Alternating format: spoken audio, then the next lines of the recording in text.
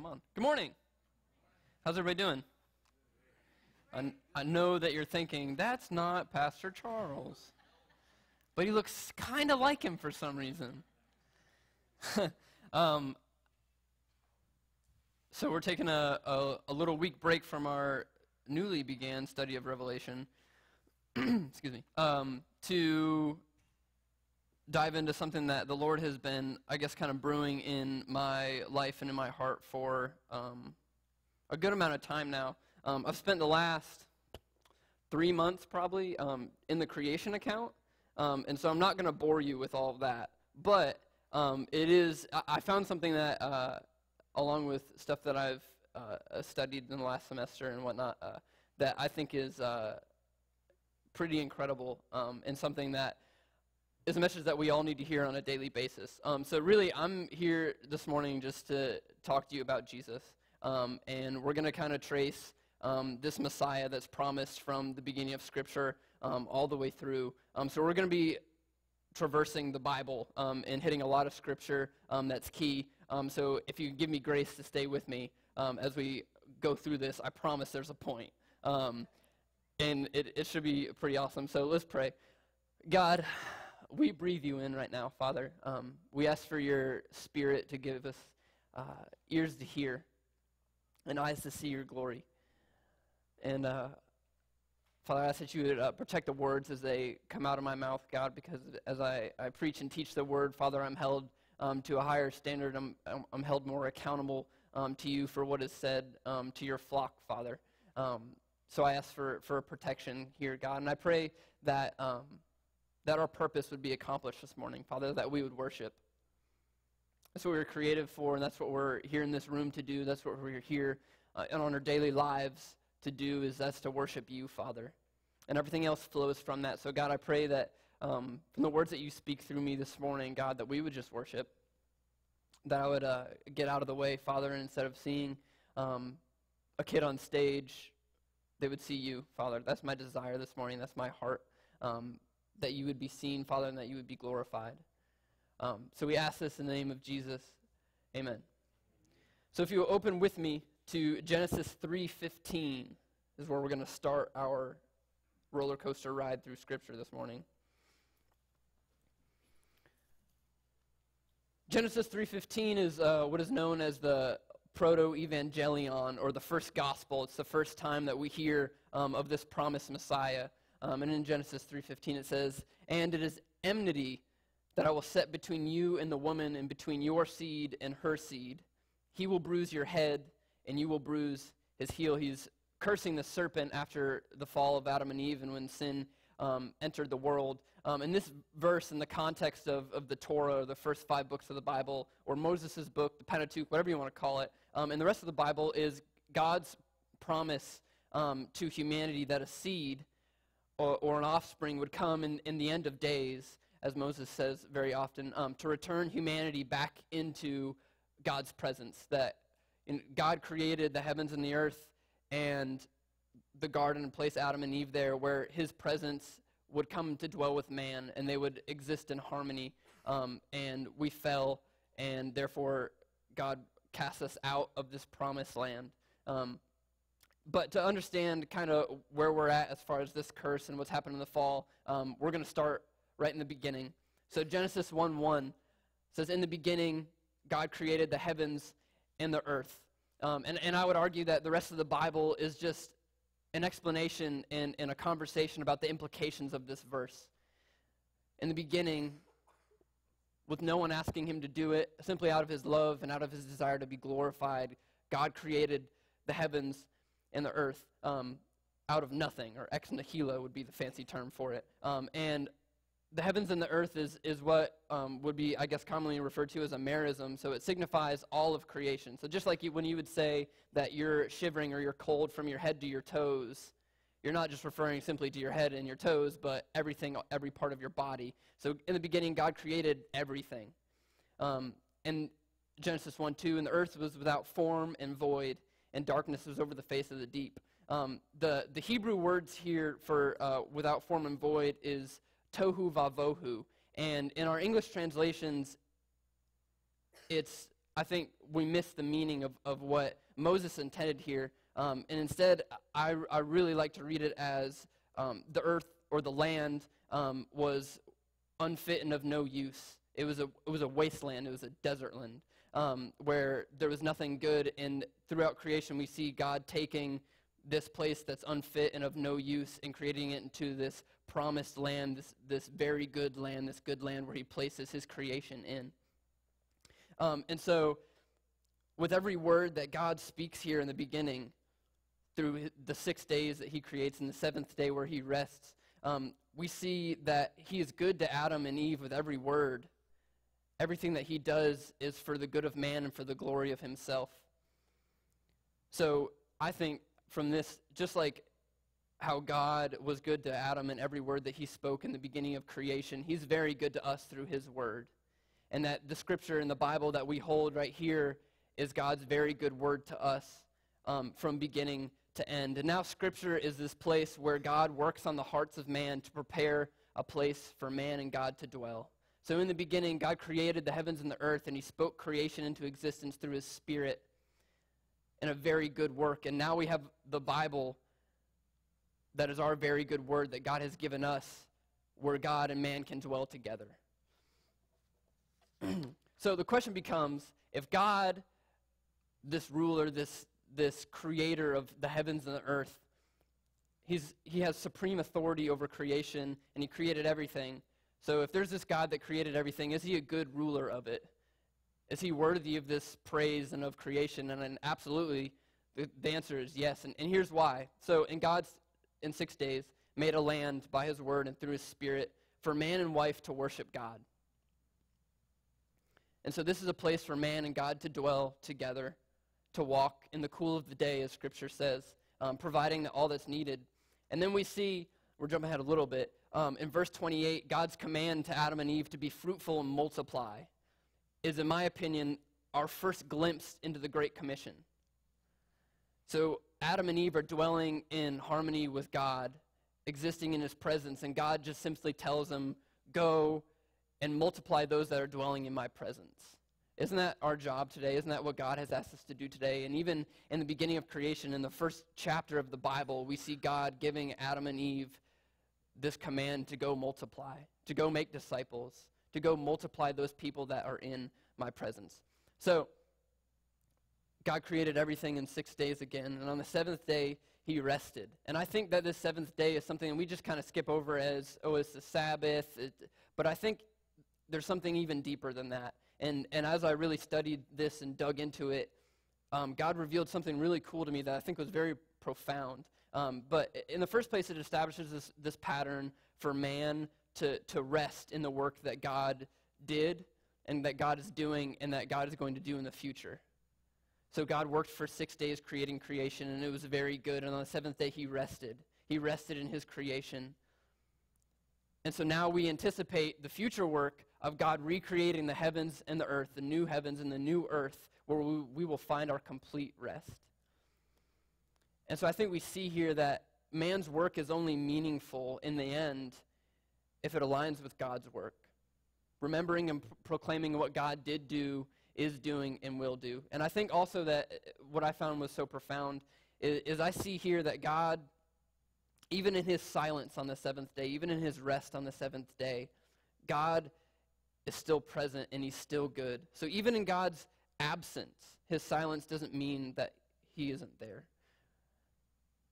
So even when we in our daily lives don't hear God, or we feel that God is absent from what we're doing, or maybe we're kind of left on a edge of a cliff, what do I do? I'm not really sure. I'm not hearing from the Lord. Just because we're experiencing his silence doesn't mean that his absence is true.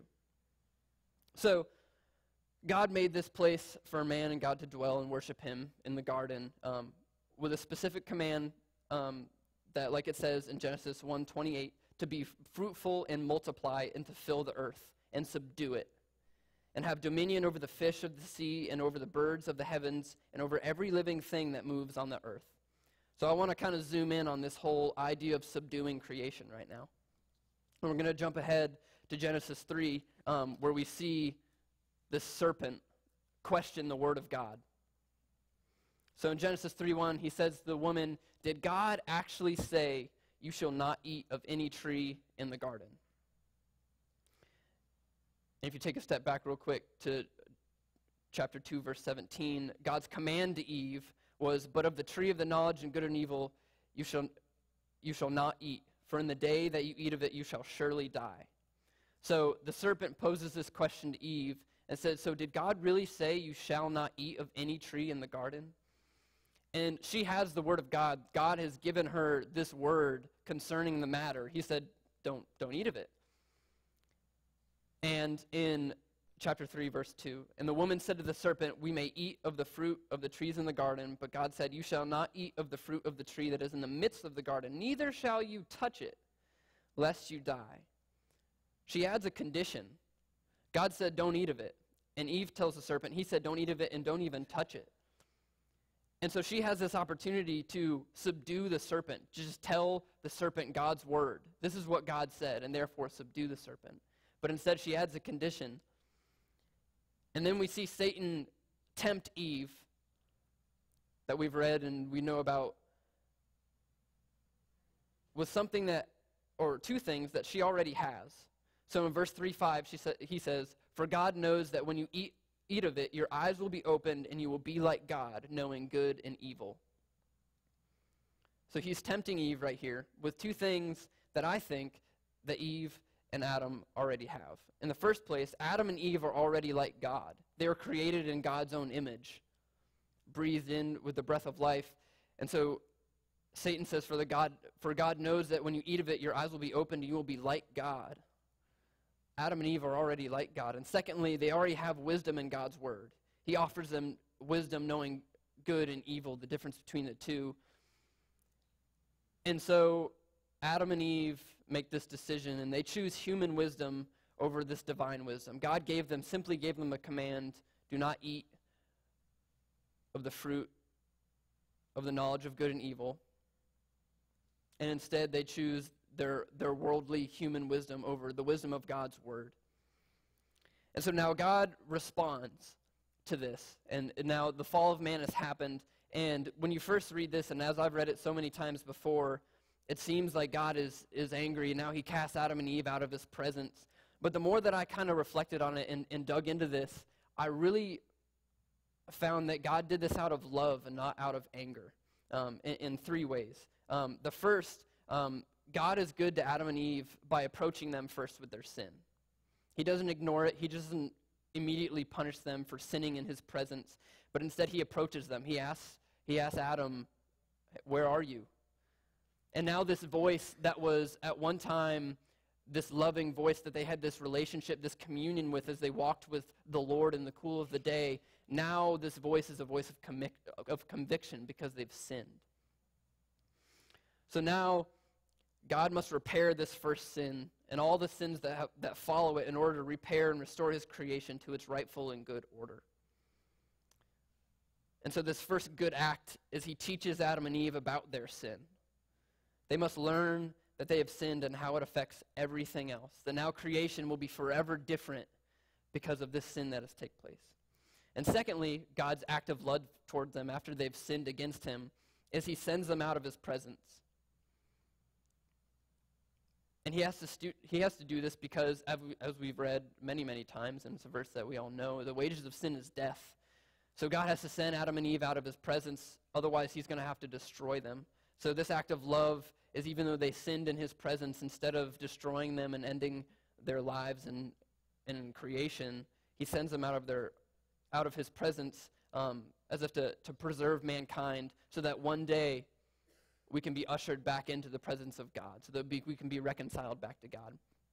And lastly, where we're going to take a launching pad off for the rest of our time together, he promises a seed. And once again, we're back in Genesis 3:15. "And it is enmity that I will set between you and the woman, and between your seed and her seed. He will bruise your head, and you will bruise his heel." So here we are. Creation. God created everything in 7 days. And now humanity has fallen.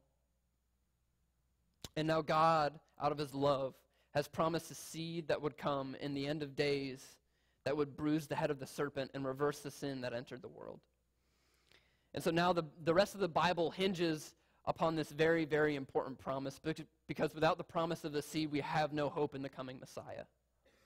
So now as we read throughout the rest of Scripture, or the rest of the Old Testament, as we get new characters and new people introduced, we constantly are asking, is this the seed? Is this the promised one?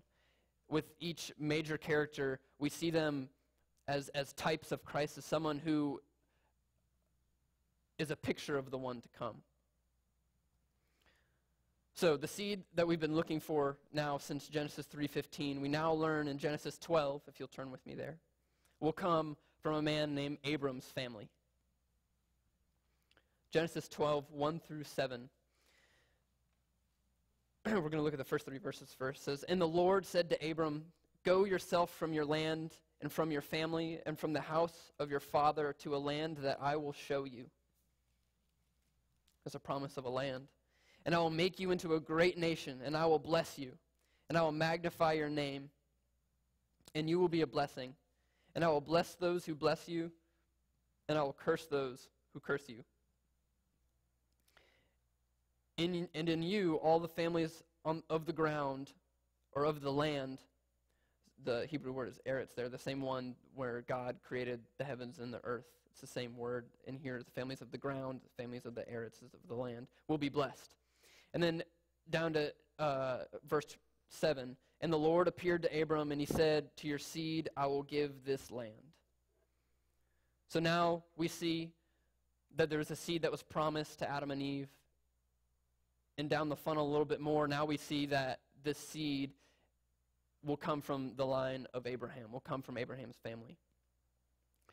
So we're going to move forward a little bit into Genesis 15, where we find that God makes a covenant with Abraham, the Abrahamic covenant. Genesis 15, 4 through 6, and says, "And behold, the word of the Lord came to him, This man shall not be your heir, your very own son shall be your heir. And he brought him outside and said, Look toward heaven and number the stars, if you are able to number them. Then he said to them, So shall your offspring be.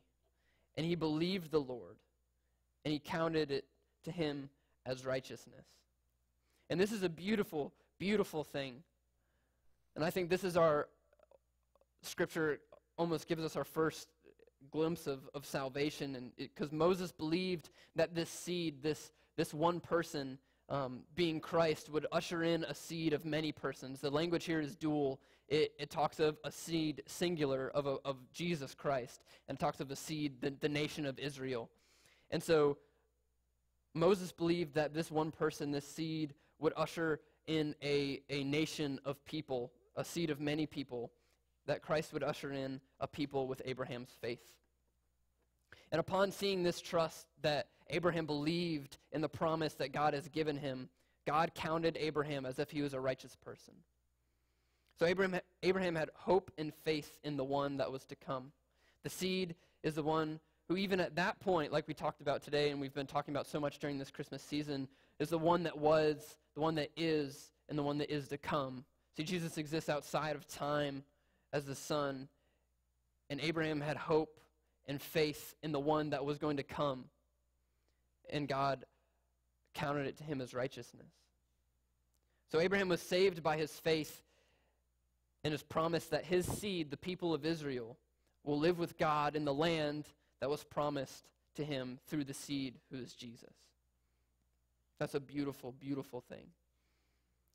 So we're going to skip ahead into Exodus, and we're going to find ourselves at Mount Sinai, the next big turning point in Scripture. And let's look at what's happened. So Abraham's seed, Israel, that we were just talking about, seed plural, lived in exile from the land after Adam and Eve were cast out. And now they've been in Egypt. And now they're led out of their captivity from Egypt into the wilderness, into the desert, by a man named Moses. And so in Exodus 19, the chapter begins with the hope, just as Abraham had faith to walk with God, that the people of God now would also. God begins the chapter by expressing his will for his people. that they would have a relationship with him just as Abraham did. Here's what he tells Moses earlier in Exodus 3, you don't have to turn there. It says, and God said to Moses when he went away to worship, he was on Mount Sinai, and God said to him, and I will be with you, and this will be a sign to you that it is I who have sent you. When you have brought the people out of Egypt, you will worship God on this mountain. This is God's desire. This is God's desire for Moses and the people of Israel, that they would worship God on this mountain. But the rest of the chapter, in chapter 19, and the rest of the Torah shows why we'll continue to wait for this seed. Israel cannot come into God's presence because the seed, Jesus, has yet to come. So, Exodus 19:3 through 13. And the Lord called him out of the mountain, saying, thus you shall say to the house of Jacob, and tell the people of Israel, you yourselves have seen what I did to the Egyptians, and how I bore you on eagle's wings and brought you to myself. Now therefore, if you will indeed obey my voice, that is important, and keep my covenant, you shall be my treasured possession among all people. For all the earth is mine, and you shall be to me a kingdom of priests and a holy nation. These are the words that you shall speak to the people of Israel. So Moses came and called the elders of the people and set before them all these words that the Lord had commanded him. All the people answered together and said, all that the Lord has spoken, we will do. And Moses reported the words of the people to the Lord, and the Lord said to Moses, behold, I am coming to you in a thick cloud, that the people may hear when I speak to you, and may also believe you forever. When Moses told the words of the people to the Lord said to Moses, go to the people and consecrate them today and tomorrow, and let them wash their garments and be ready for the third day. For on the third day the Lord will come down on Mount Sinai in the sight of all the people, and you shall set limits for the people all around, saying, take care not to go up into the mountain or touch the edge of it. Whoever touches the mountain shall be put to death. No hand shall touch him, but he shall be stoned or shot. Whether beast or man, he shall not live. And when the trumpet sounds a long blast, they shall come up the mountain. This is a vital, vital passage in all of Scripture, because here God is making a covenant with Israel that is based on Abraham's faith. We'll look closely at it. In verse 5, God asks them to obey his will. That's the first thing. In verse 6, he says, you'll be a kingdom of priests. Your nation will be a nation of priests. In verse 9, you'll have faith. And in verse 13, you'll meet with God on the mountain. So if you see here, there's no laws of this covenant, just like Abraham's. There's no law codes that we'll see later in this book and in Leviticus. This is just like Abraham. This is a covenant with the people of Israel based simply on faith, that they would trust him, they would be a kingdom of priests, and they would obey his voice, and they would meet with God to worship him. This sounds like the salvation and the covenant that we have with God today, doesn't it? It's what we're doing here this morning. So, God calls all the people to be priests, and I thought that this was awesome. So, what's a priest? It's a mediator between man and God, right? Moses ends up being their priest, and then the line of the Levites become the priests for the nation of Israel. And they were simply the people that stood in the gap between man and God. And so God is asking for a whole nation of priests. And what he means here is he wants to be in relationship with every person that is in the nation of Israel. God is asking the people of Israel to be in relationship with each one of them. That's amazing. Secondly, they should trust God and have faith just like Abraham did. And then lastly, they must go up on the mountain on the third day to be in God's presence. You see what's kind of going on here?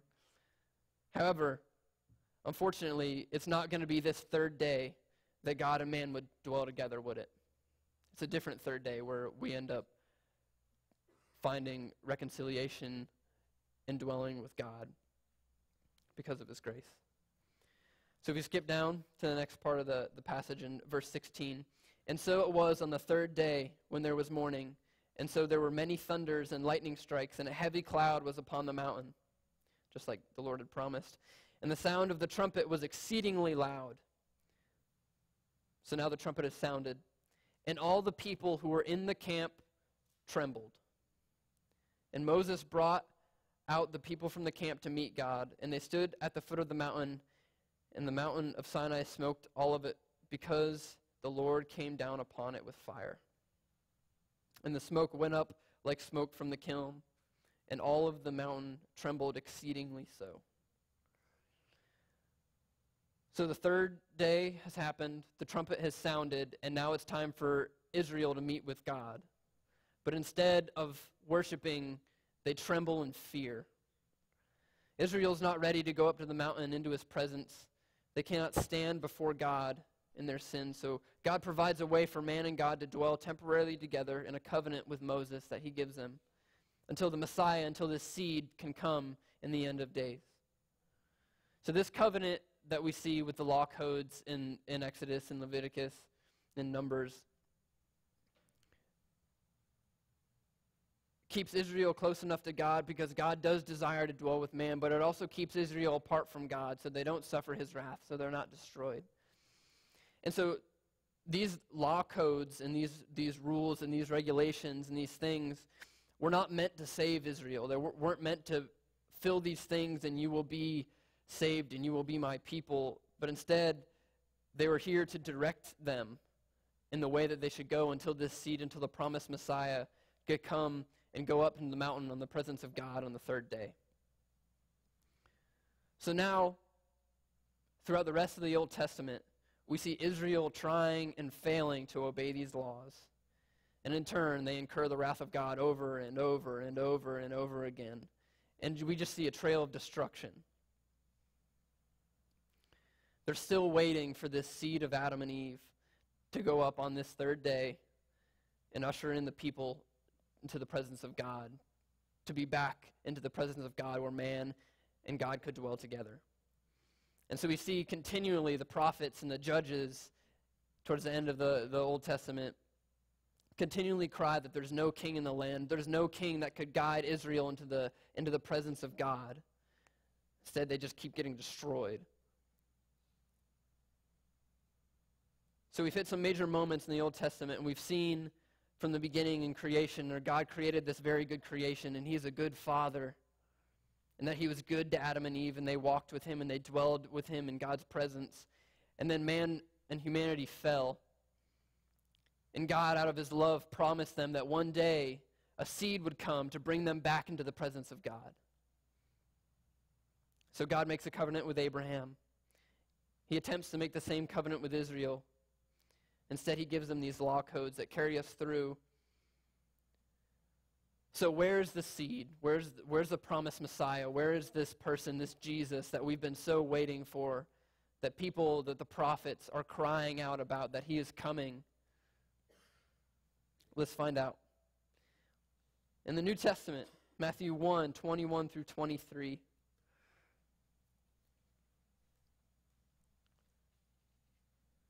She will bear a son, and you shall call his name Jesus, for he will save his people from their sins. All of this took place to fulfill what the Lord had spoken by the prophet. Behold, the virgin shall conceive and bear a son, and they should call his name Emmanuel. And then in Luke 1, 30 through 33, and the angel said to her, do not be afraid, Mary, for you have found favor with God, and behold, you will conceive in your womb and bear a son, and you shall call his name Jesus. He will be great and will be called the Son of the Most High. And the Lord God will give to him the throne of his father David, and he will reign over the house of Jacob, Israel, forever. And of his kingdom there will be no end. John 1, 1 through 5. In the beginning was the Word, Jesus, the seed. And the Word was with God, and the Word was God. He was in the beginning with God. All things were made through him, and without him was not anything made that was made. And in him was life, and the life was the light of men. The light shines in the darkness, and the darkness has not overcome it. And then the proclamation of the Messiah in John 1:29 through 34. The next day he saw Jesus coming toward him and said, "Behold, the Lamb of God who takes away the sin of the world. This is he of whom I said, after me comes a man who ranks before me, because he was before me. I myself did not know him, but for this purpose I came baptizing with water, that he might be revealed to Israel." The seed would be revealed to Israel. And John bore witness, "I saw the Spirit descend from heaven like a dove, and it remained on him. I myself did not know him, but he who sent me to baptize with water said to me, 'He on whom you see the Spirit descend and remain, this is he who baptizes with the Holy Spirit.' And I have seen and I have borne witness that this is the Son of God."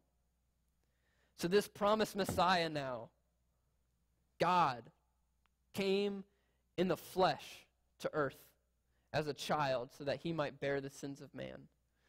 This seed that throughout all of the Old Testament that we continually are asking for and begging for because of our sin, because we can't dwell in the presence of God and it's agonizing, has now come in the form of a little baby to bear the sins of man. And so in this ultimate act of love and grace, God came as a baby to be slaughtered. And why? To save the murderers. The seed that would come would die for his people. In Colossians 1:15 through 17, he is the image of the invisible God, the firstborn of all creation. Do you see these ties coming together? For by him all things were created in heaven and on earth, visible and invisible, whether thrones or dominions or rulers or authorities. All things were created through him and for him. And he is before all things, and in him all things hold together. So everything is made through and by and for Jesus, this seed. Everything is for him. He created it. It's his. But we were wicked, so God sent the person that everything was made for to die for his own creation. This is a scandal of grace. This is the gospel. So Jesus came and changed everything. He turned the world upside down. Everything that people believe that they hope for, all of this law and garbage that people were dwelling with, Jesus came and wrecked it all. We all know the story. His people were still at the foot of the mountain. Isn't that exactly what Emmanuel means? God with us. We couldn't draw near to God. We couldn't do it on our own.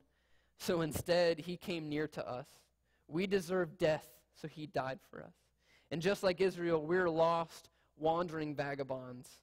But instead of having us go up the mountain on our own strength to find him, he came down the mountain to find us. That is the gospel of grace. That's radical love. So in Matthew 28:18 through 20, we see the same calls we saw in Genesis 1:28. Jesus came to them and said, "All authority in heaven and on earth has been given to me." There's that same merism. In heaven and on earth. All authority in all of creation, from your head to your toes. Go therefore and make disciples of all nations, baptizing them in the name of the Father and of the Son and of the Holy Spirit, teaching them to observe all that I have commanded you. And behold, I am with you always to the end of the age. All authority on heaven and on earth has been given to me. This is Jesus saying that he's God. This is a proclamation that he is the creator. All authority. And what does he tell them to do? Go make disciples. I feel like Dad's talked about it a few times. I'm not really sure, though. He says, go and multiply those that dwell in God's presence, just like the command that's given to Adam and Eve in Genesis 1. The start of all creation. The point is worship and multiplying those that are going to worship him. This is creation now being restored. He gave the command to go and multiply. Humanity fell. Now he has come and made a way for man to dwell with God, and he gives the same command, the point that we're made for. Go make disciples. Go multiply those that are going to worship me. So, this is where we're at today. Dwelling in God's presence. That's our purpose. That's what we're doing here right now. to dwell in God's presence and multiply it until he comes again as the conquering king. So we have no essence, we have no hope, we have nothing outside of that. God made a way for us to be with him. Now all we have is worship. All we have to do is worship. And everything else is going to flow from that. When our hearts are in a posture of worship, stuff changes, and we're changed. And so in that way, missions don't have to become our idol, because they so often can. And I know in my life I'm a doer. I want to do things. I want to get stuff done. And I feel like since I have this call on my life, I got to go do stuff. But the funny, really cool thing is that missions only exist because worship doesn't. We have a call on our lives to go and evangelize the nations, to go preach the gospel to people who have never heard it. Why? So that God can be worshiped by them. So that's what it comes down to, worship in the presence of God. That's what all creation is screaming. That's what all of Scripture is screaming from beginning to end, is us in the presence of God worshiping him. So it should be, then, worship and worship alone that fuels our ministry. And I and Dad and the elders could sit here all day until we're blue in the face trying to motivate the church to go do something. But it's useless because there's no true love behind that. It's just only guilt due to obligation and bondage if we're not doing it out of love. But so instead, what I'm begging and what I'm pleading, and what I advocate the church to do is just fall in love with Jesus and to learn about who God is. And when we understand who God is, and in turn who we are not, we actually do something about what we believe, because what we believe is now a reality. So when we fall in love with this Messiah, with this seed who gave up everything for us, and we understand who this creator of the universe is that spoke creation out of nothing and was good to us, when we understand that, and that is a reality in our heart, then we just go tell people, man. We were actually talking about this last night. It's like when you first started dating your wife or your husband, or for me, I just started dating someone, and Dad makes fun of me all the time. But you use every means of communication to talk to them. It's all you think about. It's all you do. And you just tell people about it. And you want to talk about it. And you want to be there. You want to communicate. You want to be constantly talking and having a conversation and getting to know this person. Is that what our relationship with Christ should look like? Because when you're in love with someone, when you understand who they are, when you understand what it is they're made of and what they've done, then it motivates you to go do something about it. So let's get back to the text and see how all of this ends. Revelation 21. It's probably one of my favorite passages in all of Scripture. And then I saw a new heaven and a new earth, for the first heaven and the first earth had passed away, and the sea was no more. And I saw the holy city, New Jerusalem, coming down out of heaven from God, prepared as a bride adorned for her husband. And I heard a loud voice from the throne saying, "Behold," check this out, this is cool, "the dwelling place of God is with man. He will dwell with them as their God, and they will be his people. And God himself will be with them as their God. He will wipe away every tear from their eyes, and death shall be no more. Neither shall there be mourning, nor crying, nor pain anymore, for the former things have passed away." Wow. Does that sound familiar? God making all things new. The King, this Messiah, has now returned as the conquering king, and he is recreating everything. Now, forever, the dwelling place of God is with man, as it was intended from the first sentence of the Bible. So this is God closing the curtain on all of history. the end things will be like the first things. The former things have passed away, and they just pointed to what was going to happen. So see, from this whole time, from the fall until this moment where the new heavens and the new earth are now here, and now the dwelling place with God is with man, all creation has been crying for eternity to be back in the garden, to walk with the Lord in the cool of the day, the tree of life, eternal life, dwelling with God for eternity through his Son, the tree of life. The whole narrative of history is us returning to the good and promised land that God made for his people to dwell with him in his presence forever. So this isn't complicated. It's pretty simple. The gospel is a simple thing. And I'm only here talking because I just want you to love Jesus. And then when we're at that point, when every day is a new adventure, and we step back and we watch as God changes our desires and our hearts and makes us like his Son. And then we just fall in line with his will, and we watch people's lives change. And since the beginning of time, we've been waiting once again on this seed, on this Messiah, and nothing was right without him. Once we fell, creation was in turmoil. We were lost and wandering, begging to be in the presence of God. We couldn't. But now we have him. The seed has come. The Messiah has come. We just celebrated Christmas. Jesus is here. So why do we concern ourselves with anything else? The gospel is the central focus of all of Scripture. Moses wrote to you. The Bible was written to you, and it was written to you about Jesus. So the coming of the Messiah was the climax of all of history. That is the turning point, the focal point of everything that has ever existed. And this book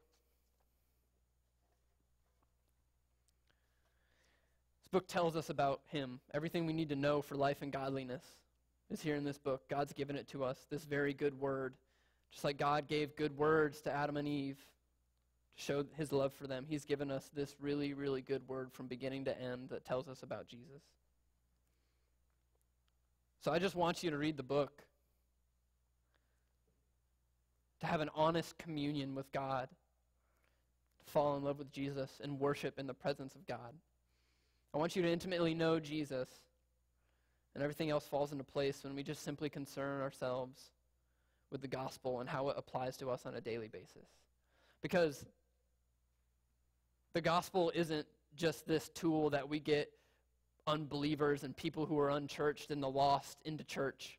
It's not just this magic tool that gets them saved and now we're good. No, the gospel is just as relevant for believers every day as it is for unbelievers. It is the lifeblood of our lives. Christ came to set us free. So we just stop living in captivity. And we have so much work to do. We really do. There's nations that are unreached. There's people who have never heard the word of God. That's reality. But what good is all that labor if it's done out of spite or obligation?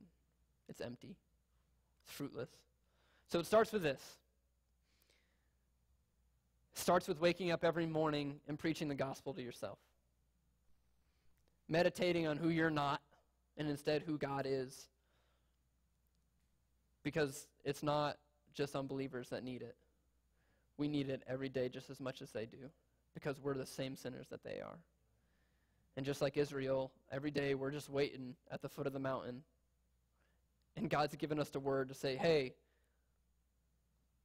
dwell in the presence of God with me. It's applicable to every situation, to every circumstance, to every day, to every moment. The gospel is relevant. Jesus is relevant. This promise of the Messiah, of this coming seed, and its fulfillment should be our focus in everything. It helps us to respond in the right way, to handle situations correctly, in the way that Jesus would. And so the Christian walk is one of hope, and it's one of joy, and it's one of peace. And yes, there's suffering. Yes, there's hardship. But the beauty of the gospel is that even though there's hardship and beauty and hardship and suffering, is that we have a gospel, we have a word, that even in those moments we can dwell with God in his presence. Because the seed that was promised came to earth and made a way for God's presence to dwell with man.